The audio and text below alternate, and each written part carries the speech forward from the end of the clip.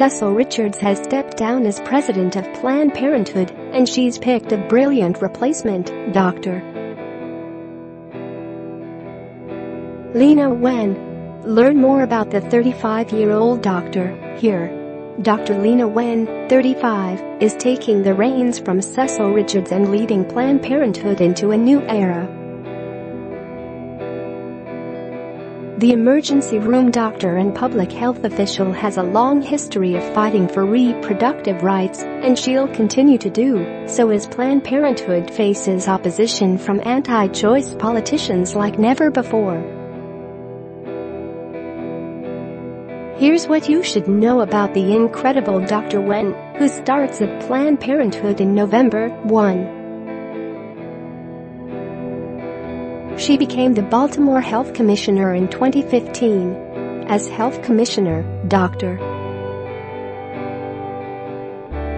Wen has been vocal about reproductive rights, especially in 2017, when the Trump administration cut some federal funding for teen pregnancy prevention education.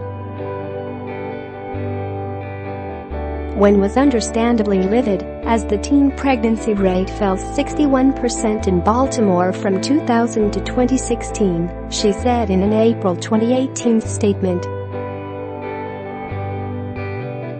2. She's a former patient of Planned Parenthood.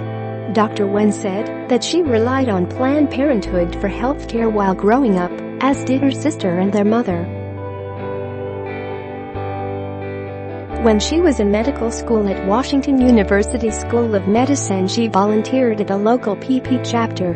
She said in a statement, "As a patient, I depended on Planned Parenthood for medical care at various times in my own life, and as a public health leader, I have seen firsthand the life-saving work it does for our most vulnerable communities. As a doctor, I will ensure we continue to provide high-quality health care, including the full range of reproductive care, and will fight with everything I have to protect the access of millions of patients who rely on Planned Parenthood." 3. She's an emergency room doctor. Wen graduated from Cal State Los Angeles when she was only 18 years old. The highly intelligent doctor earned her medical degree from Washington University School of Medicine and a master's degree from the University of Oxford. She completed a residency at Brigham and Women's Hospital and Massachusetts General Hospital and was a clinical fellow at Harvard Medical School. As if that weren't impressive enough, she took a year off after being elected